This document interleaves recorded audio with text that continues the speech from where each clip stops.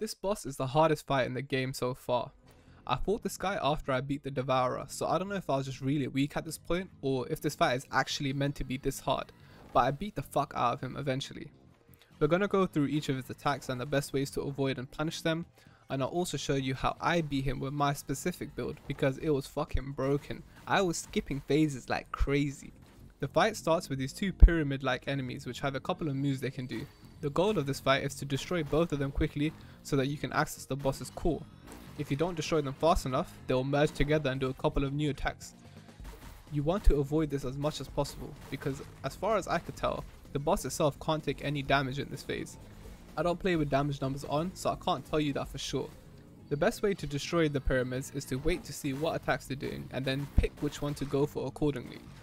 For example, if one of them is shielding the other, go for the ones that's trying to do the shield, because you won't be able to damage the one that's being shielded, so you'll lose time, which may mean they merge together. If one of them is charging you and the other one isn't, go for that one. The same principle applies here, you need to save as much time as you can. The fight is designed so that you can destroy both of them, do damage to the boss, wait for them to spawn again where they'll merge because you have a shorter time to destroy them, and then you have to avoid a shit ton of attacks, rinse and repeat. Fuck that. I figured out a way to just bum rush them and destroy them as soon as they spawn each time, which is what you've been seeing on the screen. We'll go into my strat later because it's more specific to what items I have available. For now, I'll just give you general advice on how to fight this guy. The pyramids aren't that bad. They can do a laser attack, which is easy to dodge because a lot of the enemies in this area had lasers. It functions exactly the same. They shield each other and can do a charge attack. They never both do the same thing at the same time, so it's pretty easy to not get hit here. The easiest thing to do is just teleport up above one of them with your arrow and pogo a little before you go to the side and attack while jumping. As soon as one is dead, teleport or run to the other side and fuck up the other one. Remember that this is the easiest part of the fight. You need to learn how to destroy both of them quickly and consistently because this is the only way to get to the boss's core and do damage to the boss itself. When you're able to damage the boss, you have two options to how you dodge the lasers. The first is that you can use a shield to just tank through it like I am here, but this is obviously a last resort kind of thing if you just have the basic shield. It's weird to describe it, but the laser will turn on and try to attack you in a predictable way. After a certain amount of time fighting this guy, you'll be able to guess when the laser is coming at you, and you can shoot a light arrow on the ceiling to teleport over the laser and avoid it. In the meantime, you'll just be pogoing on the boss trying to get some damage in. If that's too hard for you, damaging the boss and dodging the laser at the same time, you can stay on the ground, but that will significantly reduce your DPS on him because you'll have to jump up to hit him, and you don't really want that. You want this fight to be as fast as possible. After doing enough damage, the fight resets and the pyramids respawn. Now you have a much shorter window to kill them. Without the build I was using later in the video, you probably won't be able to destroy them here unless you have a shit ton of damage. They'll inevitably merge together and will enter a different phase of attacks. They can go blue, where they start shooting projectiles and fly across the map. Don't go out of your way here to hit the shield because like I said earlier, I'm not sure it does anything. This is just simple dodging. Focus more on your character than the boss. It will make it easier to dodge the little projectiles.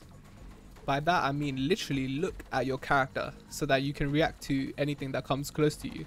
If you're trapped with no way out, use the shield to avoid a guaranteed hit. It's worth it. This purple attack you see here is absolutely fucked. Listen, I couldn't figure out a consistent way to dodge it, okay? The best option here though is to pogo on him so that you can react to the different waves a bit easier. Use your light arrows to teleport because you can't just use simple dashes and jumps to avoid this shit. It's a fucked attack. I don't know what the fuck you're meant to do here, to be honest. With the Oxinite Crystal, which is the shield upgrade, the timing works such that you don't even have to dodge. Just time the shield for each wave and you're fine. It completely trivializes this whole attack. That's why I can't recommend it enough, because this is his... I don't know how to dodge the attack, I'm gonna be honest, okay? I have no fucking clue. He can also summon ads, which I'm pretty sure he heals off of if you don't kill them in time. Now, these enemies take a shit ton of hits to kill. I very rarely killed all of them, but you can definitely kill at least one without rushing. Don't just take a shit ton of damage trying to get all of them because it's not worth it. I don't know how much they heal him because it's not like he has a health bar. They still drop blood for you after they die, which is decent. Don't get greedy here, this fight can be very long, you need your hearts. These are the gems I decided to use for this fight. It was way too hard without them, so I would suggest you at least use the Voice of the Abyss, which is that dark slash I have on, because it adds so much more damage because you have your initial sword swipe and then also the wave that comes out.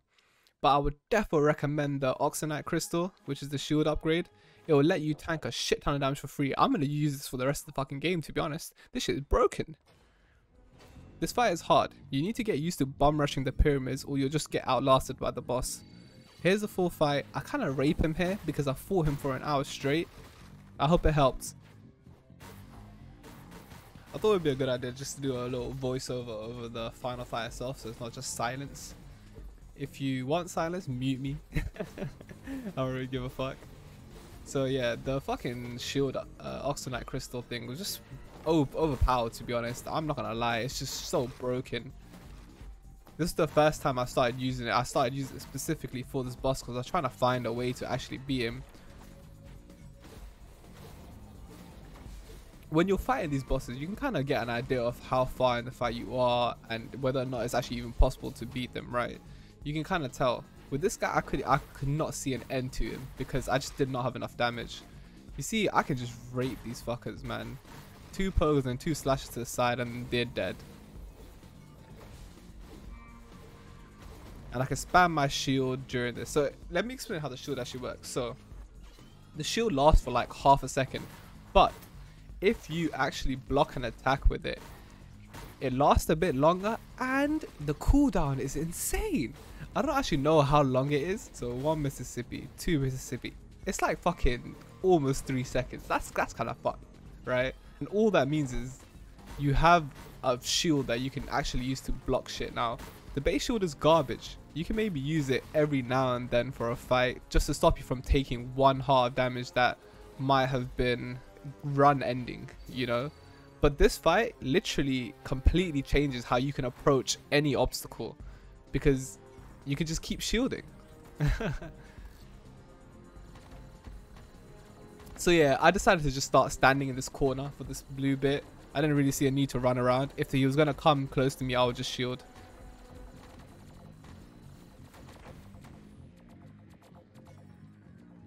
I got hit there because I didn't want to shield that shot. Because if you miss the shield, if you miss the block, then you get punished with a very long cooldown, right? So it is smarter just to pace yourself and only shield when you know you're about to get hit.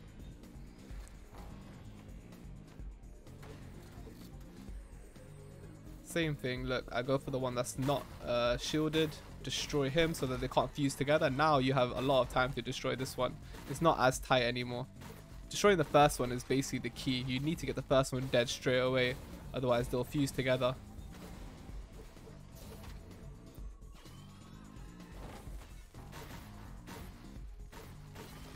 Yeah, it's insane. I'm just watching this shit now and I don't think I'm ever going to play the game the same way ever again with these 2 upgrades. The sword slashes and the fucking shield. Well, he's dead.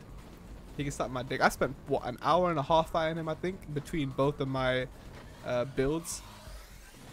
If you enjoyed the video and you clapped his cheeks after watching it, please remember to leave a like and comment as well if you want to leave some feedback. If you want to see more content like this in the future, subscribe.